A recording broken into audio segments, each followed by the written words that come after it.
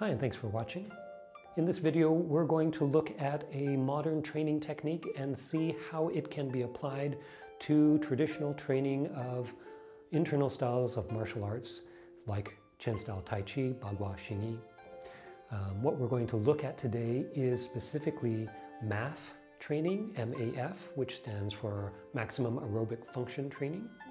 We're going to look at what it is, how it relates to internal styles and its approach to practice, and then of course how to apply it to your practice if you're interested in that. So first thing, what is MAF training? Maximum Aerobic Function Training.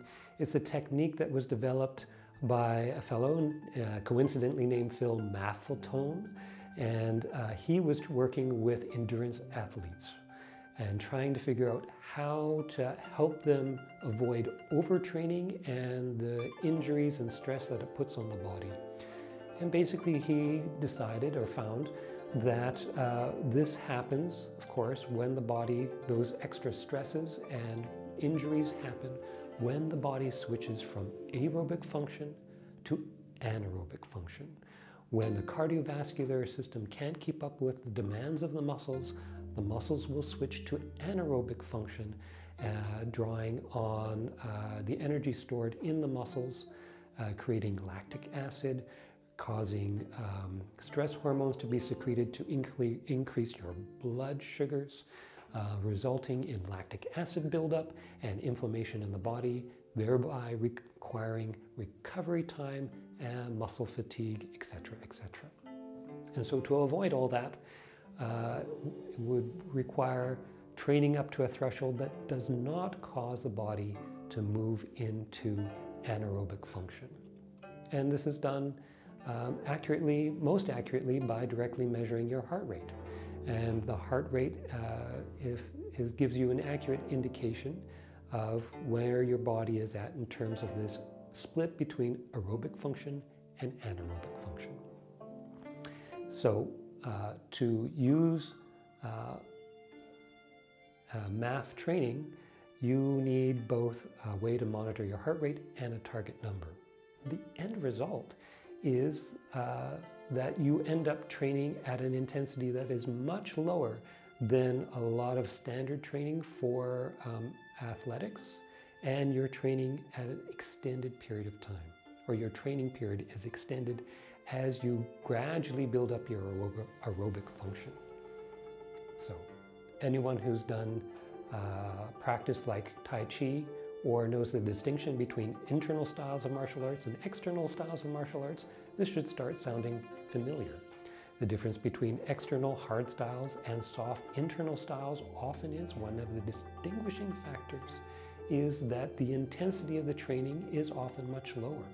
And then for something especially like Tai Chi with the long routine, you're doing an extended training period, but always at this lower intensity. So it's almost as if the internal styles understood the principles behind MAF training before there was MAF training. And it also means that we can borrow the ideas and the techniques of MAF training to then help us with our practice in the internal styles. So, how is it done?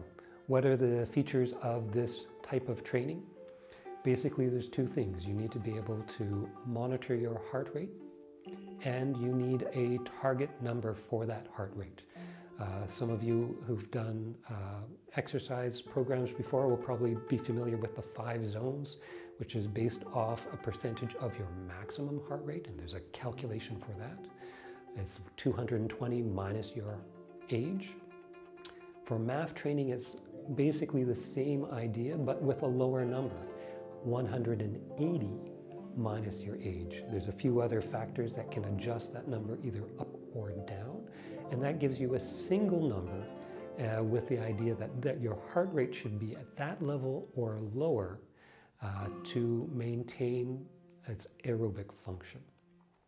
Now, to monitor your heart rate, easiest, most straightforward, basic way of doing it, costs no money at all, is to measure your pulse. You, over a period of 15 seconds, count the number of beats, multiply by 4, and then you have your heart rate, your beats per minute.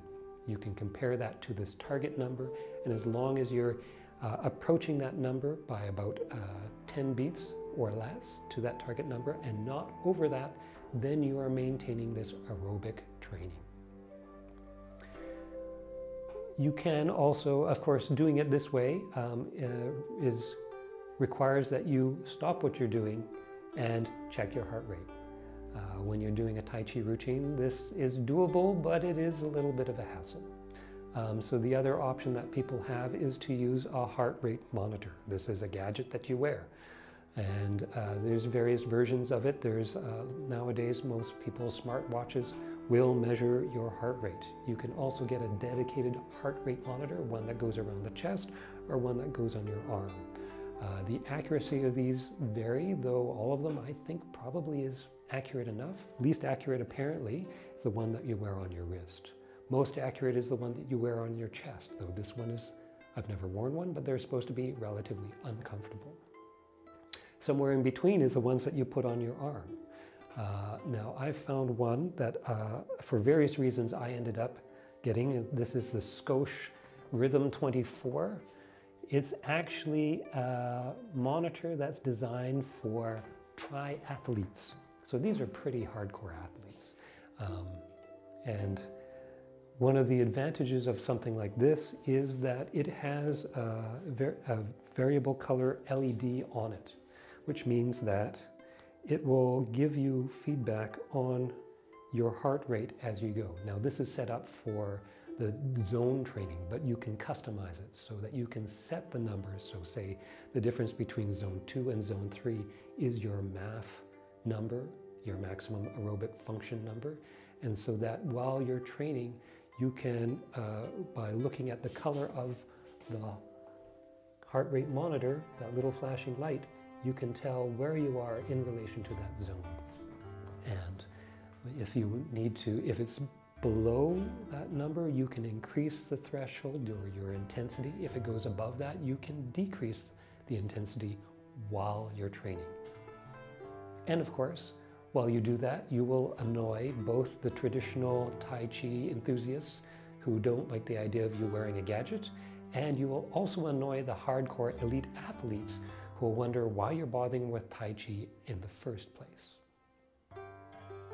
Be that as it's may, it still is a useful way to maintain your training within an aerobic function and thereby avoid the issues that anaerobic training creates with muscle fatigue, muscle recovery, just imbalances in stress hormones and blood sugar. Now, to be honest, you don't need a heart rate monitor. I found that after a while, I was able to gauge the intensity without needing to use a monitor. And you were able to gauge it quite accurately so that you knew when you got to a certain level of intensity, when your body's working at a certain level, then you are in that zone and not above it. The only reason for returning to some sort of monitoring, either manually or with a monitor, is as your aerobic capacity improves, then you want to have a sense of where that new threshold is at. So that's the maximum aerobic functioning. The only other thing I should mention is, of course, traditional training with the lower intensity and the extended period of training is for more reasons than simply this idea of aerobic and anaerobic function. There are many more benefits and intentions behind this approach for the internal styles. But using something that measures when your body is that threshold between aerobic and anaerobic is a useful way to fine-tune our training. So essentially that we can know when we need to increase the intensity of our training and know when we ought to decrease that intensity. And using that one aspect, that one variable, is a useful guideline that keeps us in the range that actually gives us the wider range of benefits that the traditional training is intended to achieve. So I hope this information is helpful for you. Keep training, keep practicing, and take care.